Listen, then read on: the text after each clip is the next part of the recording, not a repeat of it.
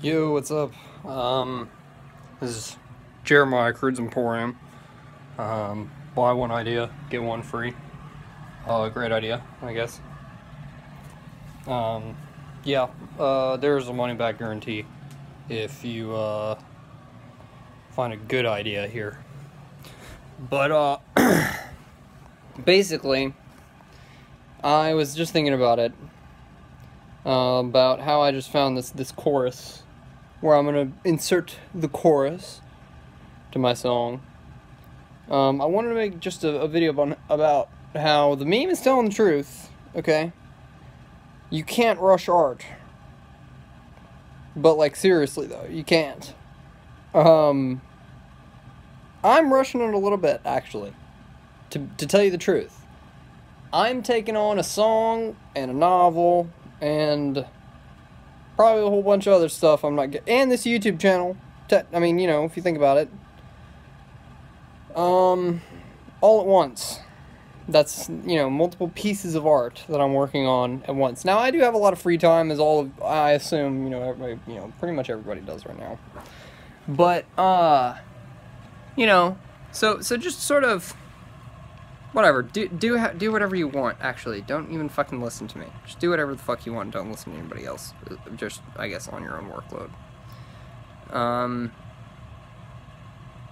But one thing you need to sort of make sure to do is, however you sort of go about making the art itself, okay, which I'm not here to sort of tell you how to go about structuring it, because the structure of the art is obviously going to be your prerogative.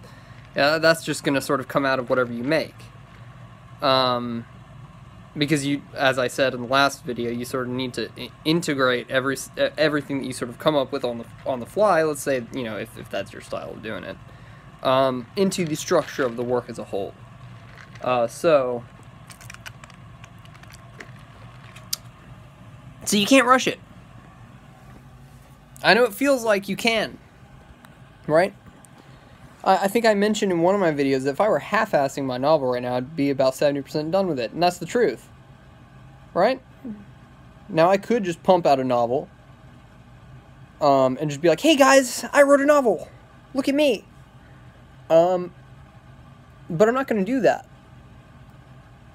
Because if I'm going to write a novel, I want to take that seriously. Right? Like, are you writing a novel, or are you writing a fucking unfortunate series of events? Not shit on a series of unfortunate events. That shit was the shit when I was a kid, okay? I love that shit. That shit was my crack as a kid. But for real, you know, try and take on one art project at a time, and I've actually found that if I limit myself to a certain time a day, or what I usually do is 1,000 words a day on my novel, like actually working on the manuscript, what'll happen is, after I do that, I'll be like, ooh, fuck it, no, I have to write more. I want to write more because I've already hit my goal. I know that I'm going to be writing every single day. I know that it's going to be sort of consistent practice. Consistency is another pretty important thing, I think, because it all sort of comes down to what's in your head. Another sort of meme I could use, dead one, actually, another dead one I could use. It's not about how you translate the art, okay? It's actually more about how nuanced that image is in your head. So, you know, the reason I rewrote my novel from scratch for like maybe 2 or 3 days straight before I actually was like happy with how it looked, and I didn't, you know, when I was rewriting it, I didn't look at the draft from the day before, because I don't think that that's necessary. It's certainly not necessary in the very beginning. It'll be necessary later on when you can't have the whole, like, it's going to be harder to keep the whole novel in your head as it gets bigger and bigger, right? But, you know, that becomes a challenge as the actual writing or translating part, experiential interpreting part. That's the word I sort of came up with for making media. I think that's a good term for it, experiential interpreting. Because you want it to be a sort of genuine interpretation of your process in the moment. So you don't want to plan very much of it. But if you already have planned it in your head, then go ahead and impose that plan onto the structure for now. Right? Just for now. You can always change it later. You can always change it later.